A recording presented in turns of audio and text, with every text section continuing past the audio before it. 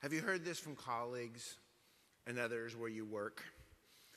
I laugh when I hear this because I know I go days without ever saying the word death or dying. People have weird opinions about our work, sometimes even people we know pretty well. If you think about it, we have a lot of different ways of saying death. We talk about them all the time. I also have some other favorite words that I use with my closest friends. They're no longer vertical. They've achieved room temperature. To do our jobs, we all know we possess certain qualities. Loyal, dedicated, patient, outgoing, detail-oriented. But I think the most important skill to have is humor. Now, this doesn't mean that Groucho Marx knows that you can get as a prize from tax-wise giving, but having or using your sense of humor is important. I'm deadly serious about what I do for the College of New Jersey, but maintaining a sense of humor makes alumni feel more comfortable. And I think it makes me more productive. Do you remember Art Linkletter? Kids say the honest things. So do alumni. Sharing humorous alumni take the edge off of serious topics and improves our conversations. It also helps me maintain a sense of balance. There's always humorous things on campus.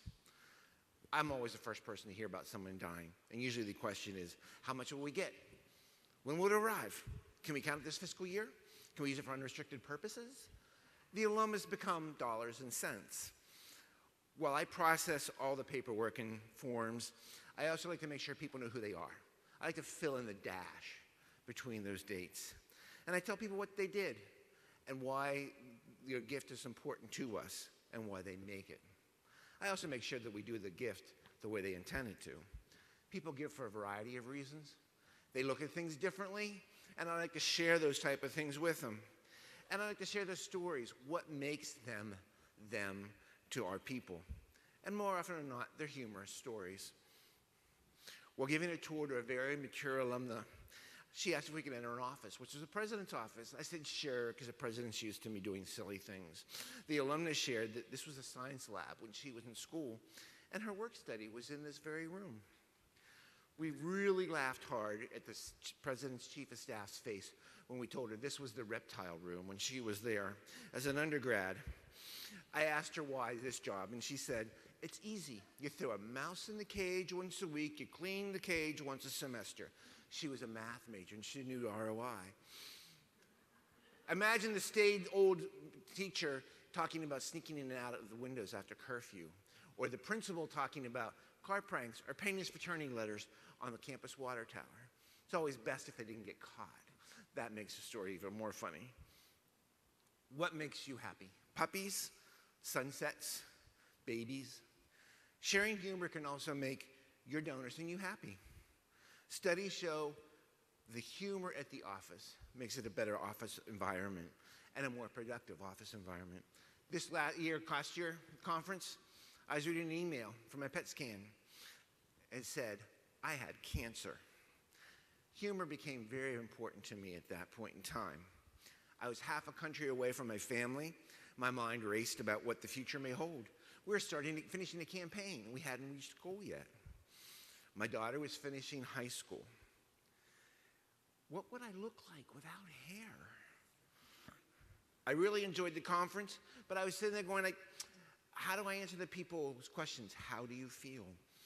I couldn't leave because I had too many obligations to do.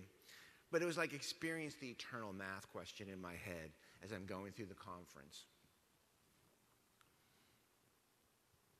My daughter's favorite actor is Tom Hanks. She gets some of her humor from me. She's also getting good at Photoshop. One of my favorite Tom Hanks movies is Bridge of Spies. And he plays a Cold War lawyer during the Cold War. He asks his client several times, are you worried? To which he respond, would it help?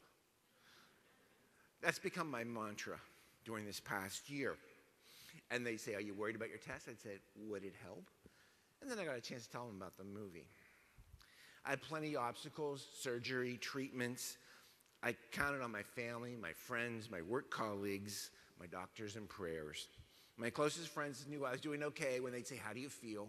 And I'd say, usually with my fingers. When I applied to do this, I was still in treatment. And since then, my daughter graduated from high school. She entered TCNJ, where I work. We finished our campaign and exceeded goal, and I got an all clear from my PET scan 2 weeks ago.